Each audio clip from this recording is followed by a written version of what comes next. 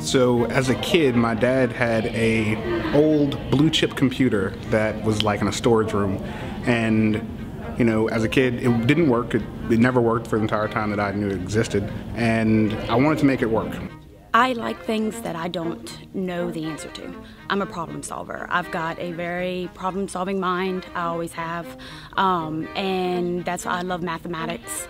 My family, they're all artists, and I can't draw at all. And I felt like computer science was my outlet for art in the form of mathematics.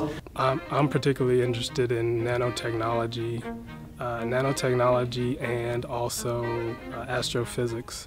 If you have the interest and the desire for the knowledge, it's very easy to find out where you belong. I personally love chemistry, and I find it to be a puzzle. I really enjoy the physical aspect of science, because honestly, without science, we wouldn't have anything. I mean, I would say that science gives us more information about what is happening around us. But at the end of the day, engineers cannot do everything on themselves. It's the teamwork, so you have to incorporate also the science, people from physics, from chemistry, from biology. So I believe the STEM, the word STEM, is very important. Earlier this year, the Baton Rouge Area Chamber saw the particular need for a regional strategy to both increase the number of students that are pursuing STEM degrees, as well as increasing the number of students that are career ready. We're very excited because Baton Rouge Community College, we have about 688 students in pre-engineering, 1,500 in the general science degree program, 300 in the Associate of Science Louisiana transfer degree, and then we have another 100 in computer science and IT related fields.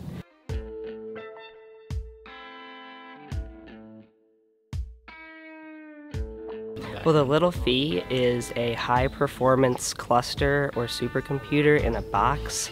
It was developed to make technology more accessible and easier to use so that other users can benefit similarly the way that I did. Basically, for this assignment, we're going to be building a balloon set. This device is, in a sense, a small version of a weather balloon. It's really nice to learn how to use and understand all the electrical components that we use in everyday life with all of our technology. So we had to learn how to build the circuit itself, and we have to know how it functions in order for us to be able to collect data with it. One day we're doing electronics, the next day we are doing programming. At the end of the project, we go to the NASA research facility in Palestine, Texas, and we actually launch the thing that we built into the upper atmosphere and collect data with it.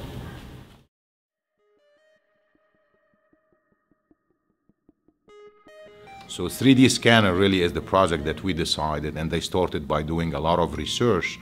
What is 3D scanner? What really the component, incorporated to get a 3D scanner in place? It's a project that was originally done by a man named Andrew Barry. He developed the software and the algorithms behind the software, which are all engineering based, and that determines the break in the laser line as it passes over an object in relation to an image of that object. You can pull 3D points and build a mesh over it, all with open source free software.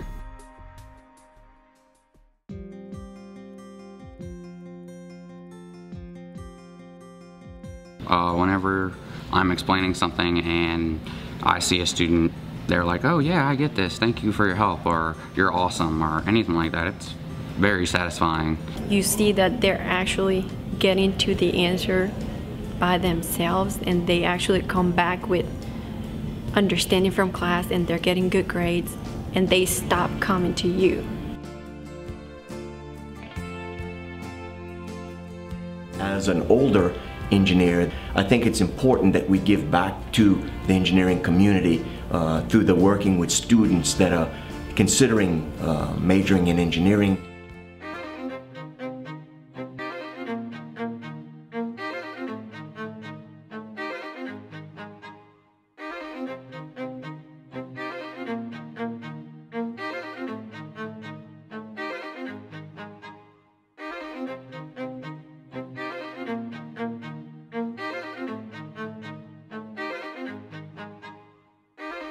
The community college level is a fabulous solution.